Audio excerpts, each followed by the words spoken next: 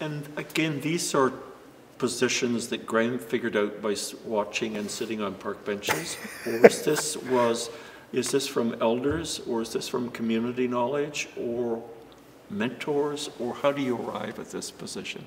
Oh, just from my travels and just through plain ordinary life. I'm almost 70 years old now, and the knowledge I have and experience, I'm still a baby. I won't know. I won't know the knowledge that I have. I won't know the knowledge that's waiting for me. It's disguised as something. I'll never see it until tomorrow.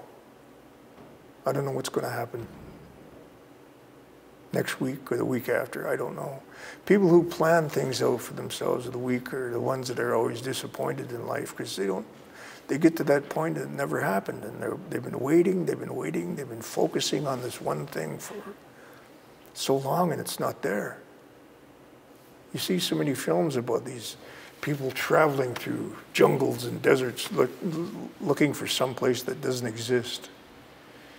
And that's, a lot of people do that. And the old thing is, hey man, let's live for today. You know, smoking back in the 60s. But there's some truth in that. There is some truth in that. Live in the moment that you're in. And as an actor, you're going to hear that. Live in the moment.